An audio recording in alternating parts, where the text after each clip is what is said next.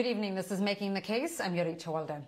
We take you back out to Brunswick, Georgia tonight as witness testimony resumed in the trial of Gregory McMichael, Travis McMichael, and William Roddie Bryan, all charged with the murder of Ahmaud Arbery, who was shot and killed in February of 2020.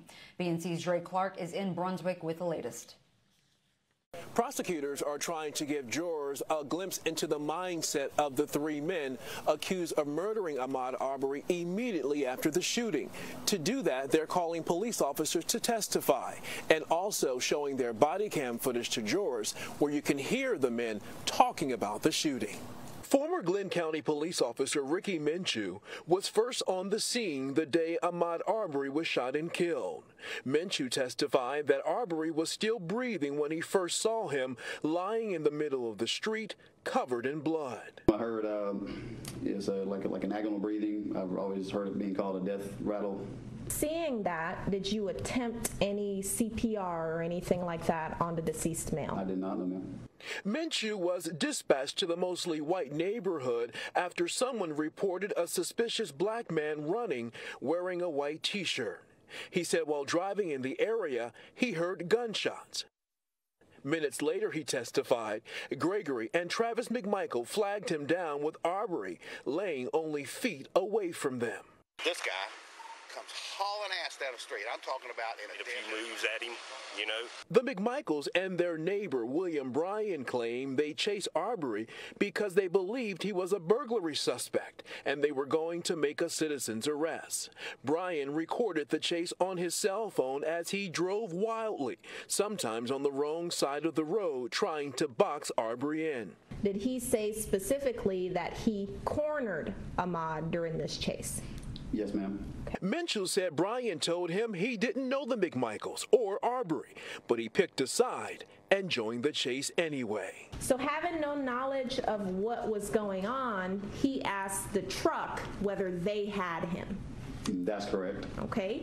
Did he ever ask the black guy if he was okay? No, ma'am, he did not say he did. Bryan claims he never heard Arbery say anything during the pursuit and that he never threatened any of them. Minshew testified Bryan said the only thing he heard was the McMichaels yelling at Arbery, asking, "What did you steal? What did you do?" The chase ended after Arbery got tired of running for his life. Cell phone video shows him trying to fight back with a gun pointed at his torso. But Travis McMichael fires 3 gunshots from a 12 gauge, ending Arbery's life and later telling police it was self-defense. William Bryan's attorney, Kevin Goff, pushed back during cross-examination, asking Minshew if Bryan told him that Ahmaud Arbery tried to force his way into his pickup truck during the chase. Also, Goff referenced a palm print on Bryan's vehicle. But prosecutors say Arbery's palm print is on the vehicle because Bryan tried to cut him off, and Arbery pushed off the vehicle to run away. In Brunswick, Georgia, I'm Dre Clark for Making the Case.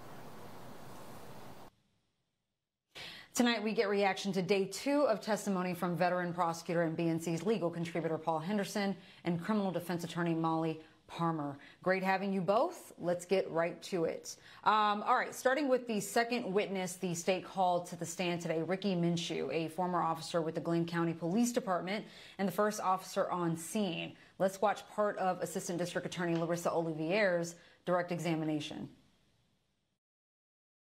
Did you hear any kind of sounds at all coming from the deceased male? Yes, ma'am. I heard it's like an agonal breathing. I've always heard it being called a death rattle. Seeing that, did you attempt any CPR or anything like that on the deceased male? I did not, no, ma'am. Okay. Why not? Well, when I got there, I did not know any of the people or any of the facts or circumstances to what had happened. The only thing I knew that I observed was a body laying in the middle of the roadway that had just bled out, and it was by apparent gunfire. So being that I was the only officer on scene, without having any other police units to watch my back, there was no way that I could switch my attention to anything medical and still be able to watch my surroundings and watch after my own safety. Paul, Ahmaud's mom was in the courtroom. She had a reaction to his testimony. We'll get to that in a few minutes. But an officer has a duty to render first aid at the earliest and safest opportunity to an injured person at a scene controlled by law enforcement. Why do you think the prosecution went into the reasons why this officer failed to render aid to Ahmaud?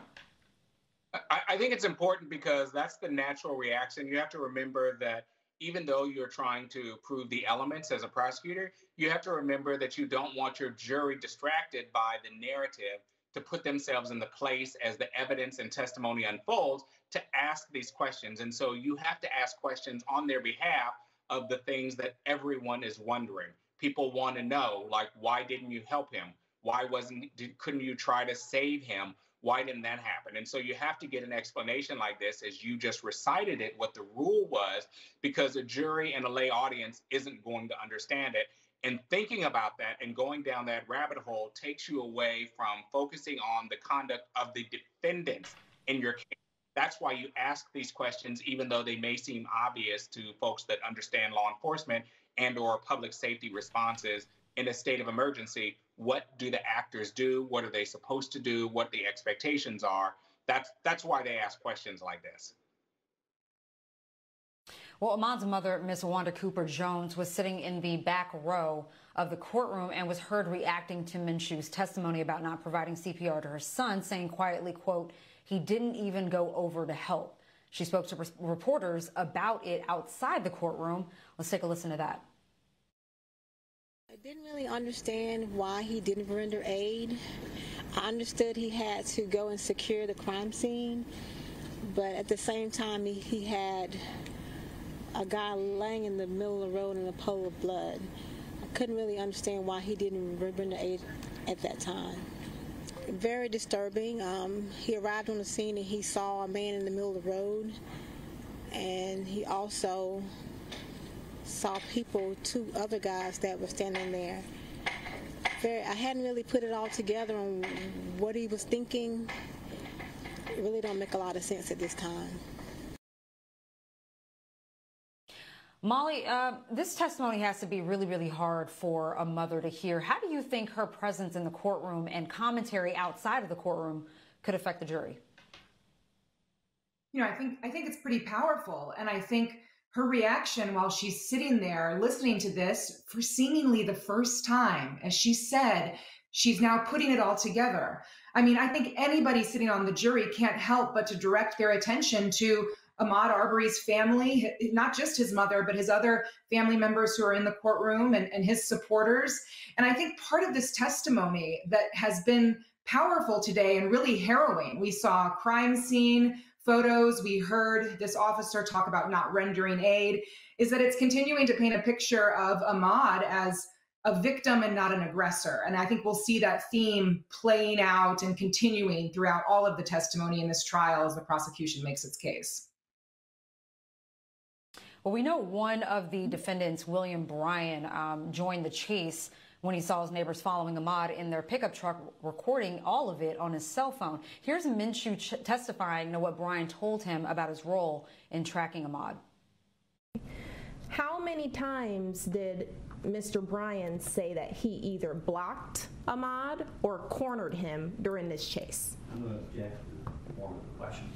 Is he asking how many times Mr. Bryan used the word, or how many separate times what he's describing took place? I'm going to re-ask the question, Judge. How many times did Mr. Bryan say that he blocked Ahmaud during this chase? How many times he said it is irrelevant. How many times it happened is relevant. Thank you, Your Honor. Go ahead, Mr. Minshu. You can answer the question. After going back and reviewing the transcribed body camera, it appeared to be approximately 5 times. Okay. So 5 times he said that he blocked Ahmaud. Yes, ma'am. Paul, whether Bryan tried to corner Ahmaud once or 5 times and whether he was successful all 5 times, should it matter, especially to any claims by his defense counsel that he was just an innocent bystander in all of this? It actually does matter, and it's one of the things that I wrote down as significant when I was watching and listening to the testimony. The fact that the defendants themselves articulated and said that they blocked him at least 5 times matters while they were in pursuit. That language matters, pursuit. The fact that they talked about him being cornered, all of that matters, because those are 3 very important issues to be addressed and to be evaluated when you're looking at the foundation for what can qualify as self-defense. Because if you are blocking someone, they're not able to get away. They're not able to get a retreat, and you're trying to force them to not be able to retreat.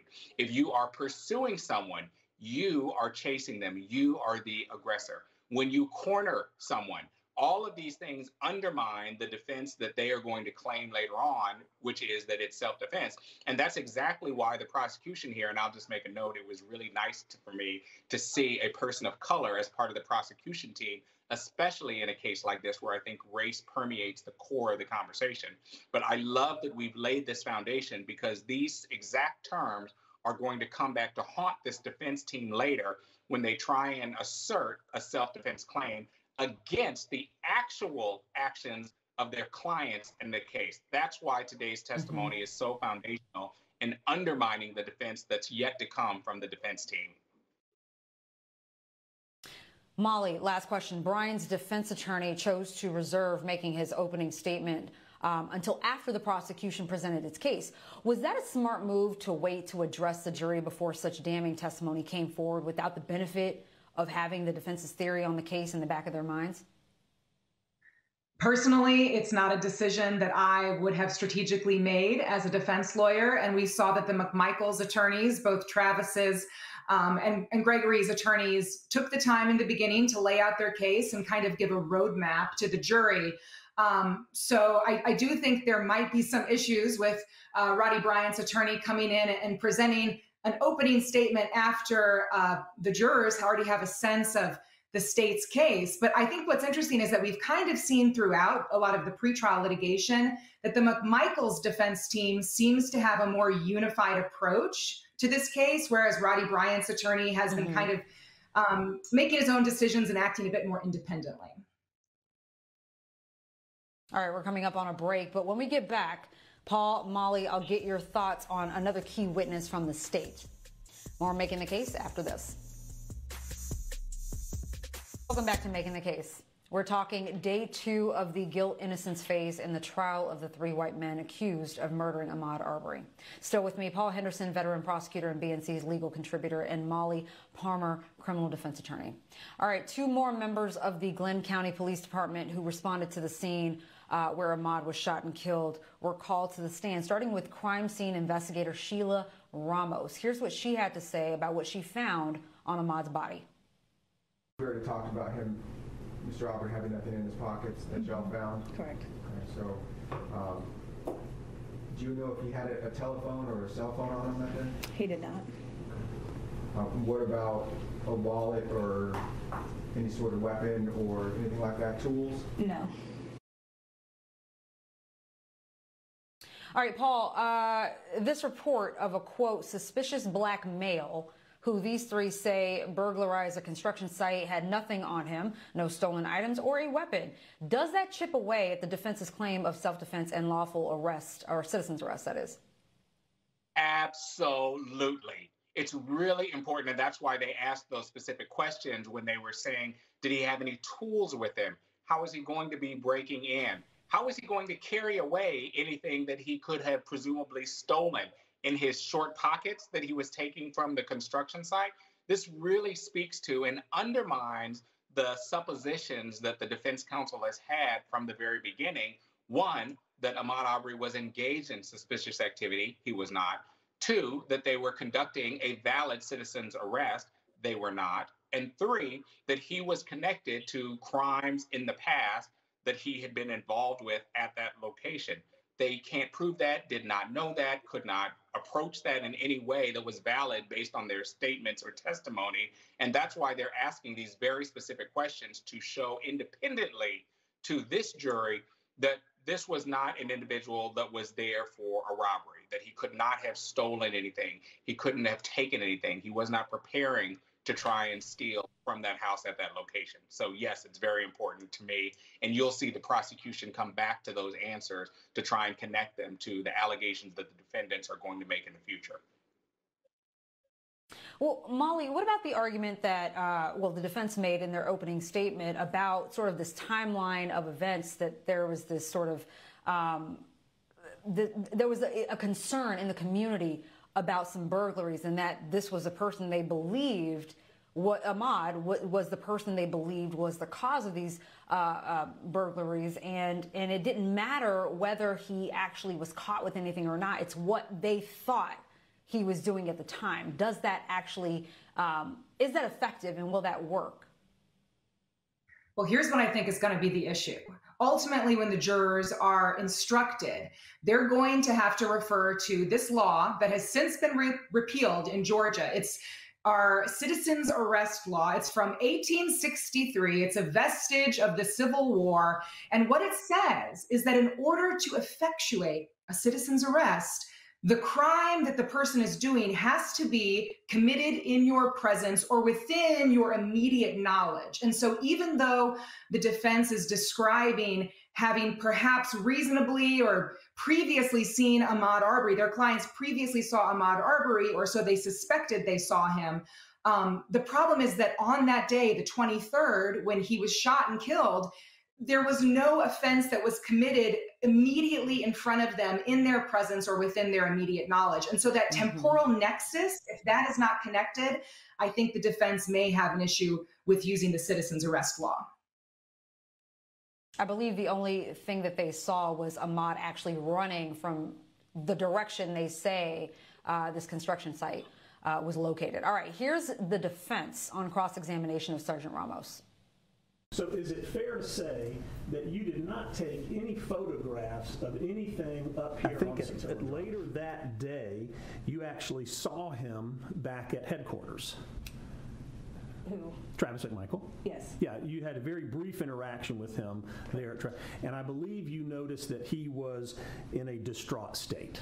Yes. And I think you even asked him, "Are you okay?" And he said no. Yes. Okay. All right, Paul, so the defense is trying to prove that Travis felt bad for shooting and killing Ahmaud, but does that actually mean something for the prosecution's case? Does this mean that they're going to have a harder time proving intentional murder? They should not, because just like we were talking about a moment ago, even if you were trying to effectuate a citizen's arrest, you are not allowed to be wrong. And they were wrong. They had violated the foundation and the authority to make a citizen's arrest from the very beginning. The fact that you are articulating that, oh, I'm not okay, you know who else isn't okay? Ahmaud Arbery, because he's dead. You know why he's dead? Because you killed him. So I don't care how the defendants felt afterwards, not because it doesn't speak to their state of mind while they were engaged in hunting down and killing Ahmaud Arbery on the street.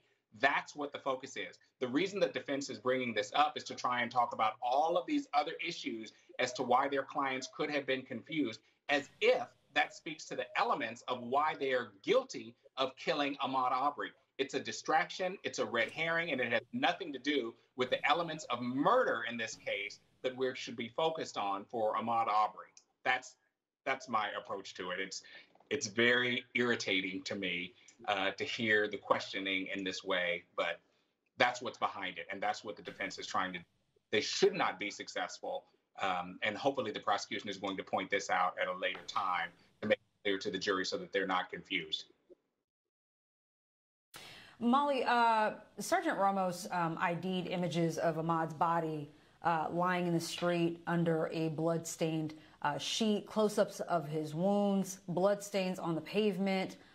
Several jurors squirmed in their seats as the first few photos were shown, close-ups of gaping gunshot wounds to Ahmaud's chest and wrist. You know, I have this issue with this sort of image of victims, black victims in particular, in this sort of way. I know the jury has to see things like this, and I know the prosecution has to show it. But what does it actually do for the jurors, and what kind of impact does it actually have on the jurors? And should the prosecution try and humanize Ahmaud a bit, since they are showing such graphic photos of him? You know, in terms of humanizing Ahmaud, I think that they can and they will in this case. I think we're only on day 2 of testimony and evidence, and we're going to hear more about him as a human being and not just him as somebody deceased in broad daylight. I think that's another issue with these photos in particular. Just the fact that this happened in the middle of the afternoon is particularly shocking. But I think what we have to remember is that jury duty is always very difficult, and particularly in a case like this. These jurors are already experiencing, I imagine, tremendous stress and pressure every time they walk into the courthouse. And then we have to remember to actually sit through jury service in a case like this, a brutal murder trial. It's incredibly difficult. And I think a lot of them may experience PTSD or have other emotional effects from simply doing their civic duty. And I think that that's not spoken about enough when it comes to the importance of jurors, but also what they kind of have to go through to do what they're required to do in a case like this. All right, guys, we're up to another break, but we're going to continue our discussion of day 3 of testimony when we return.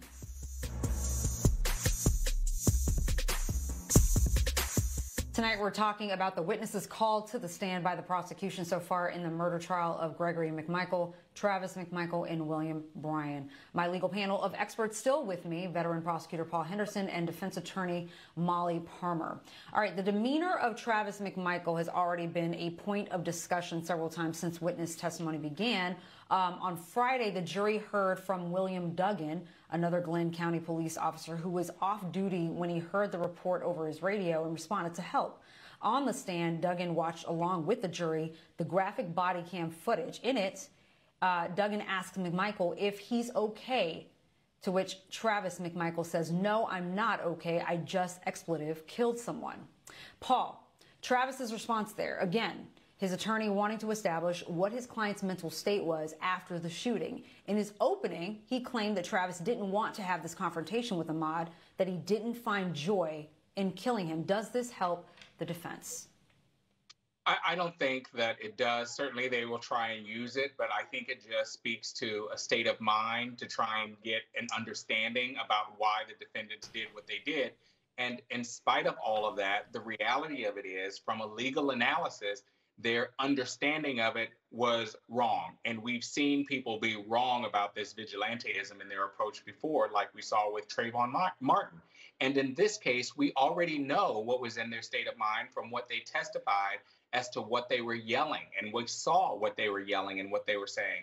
Asking Ahmaud Arbery what he did, what did he steal? We know that they believed that he was stealing, that he was doing something illegal. But they were wrong, and he had not stolen anything. He was not stealing anything. And that does not justify their actions. That does not justify their behavior. That does not justify their chase and use of lethal force of shooting and killing Ahmaud Arbery. And at the end of the day, that's what the jury has to focus on. And that's what prosecution's job will be, to keep bringing them back to that singular issue for an outcome and a verdict of guilty in this case.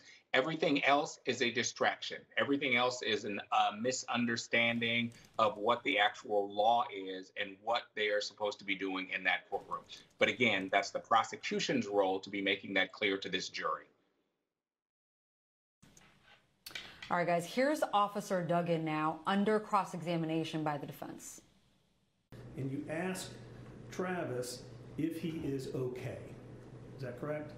That's correct. Okay, and what you meant by "is he okay" essentially is, because he has blood on him and because he's there at this scene of this shooting, you want to know if he's got a physical problem ongoing at that moment, right? That was the meaning of my question. That was the meaning of your question, that he interpreted that in his response to you with kind of an emotional response by saying, "No, I just killed someone." That's correct. Okay. And as you and I were talking, and I was asking you to help me understand how you interpreted his emotional response.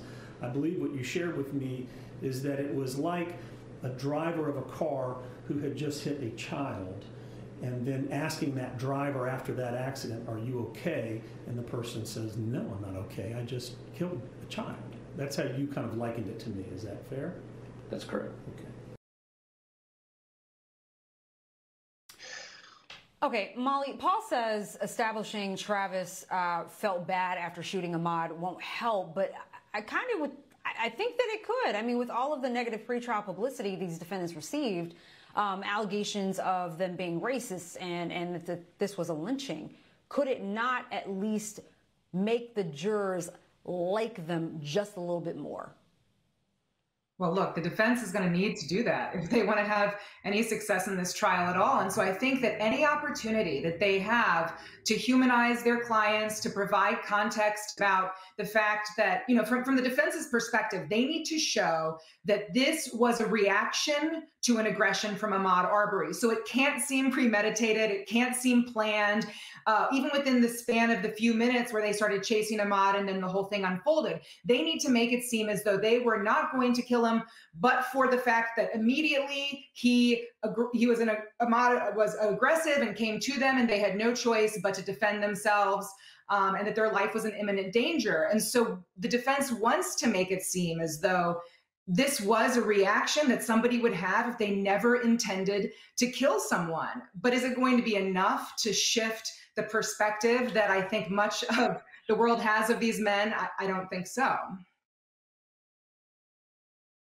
All right, the defense's line of questioning led to an objection from the prosecution. Let's listen to defense attorney Jason Sheffield talk to Duggan about his training. Right? Correct. Don't just assume the worst. Let's begin with or attempt to have a conversation. That is right. Okay. And you might try to empathize with that person, to try to see it from their perspective a little bit as a way to potentially keep things from rising up and getting heated. Correct. Okay. The other thing that you would certainly be taking stock of is the mental state of the person, right? At this point, I'm going to go ahead and object to relevancy of what Officer Duggan and his training, as far as all of these things have to do with his responding to the scene of this homicide.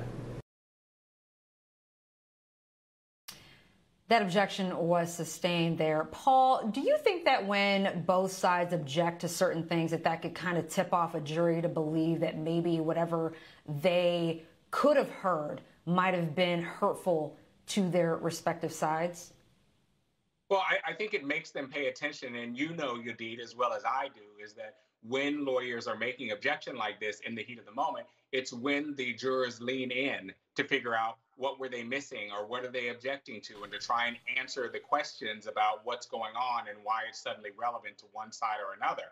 And just in that playback, what stood out to me, and I thought that that was an appropriate intervention from prosecution, to not allow the defense attorney to qualify this officer as an expert into the mental state of mind and the sympathy that the defendant in this case may have been expressing about his shock and misunderstanding about the law and misunderstanding about his behavior that speaks to the heart of the issue as to whether or not he is guilty. And so it was an appropriate objection. I don't think that a lay audience or the jury really understood what the objection was about and what it was for, but I do, and that's why we're having this conversation. And so I'm glad that we have the process like that, but I also know that many times objections like this are a distraction to a jury because they're trying to figure out either what the objection meant or the significance of what is being objected to that was just previously said or what was about to be said, especially in a case like this where the objection is sustained and the questioner and the advocate does not get to continue the line of questioning or have an answer to the question that was just posed in front of the jury.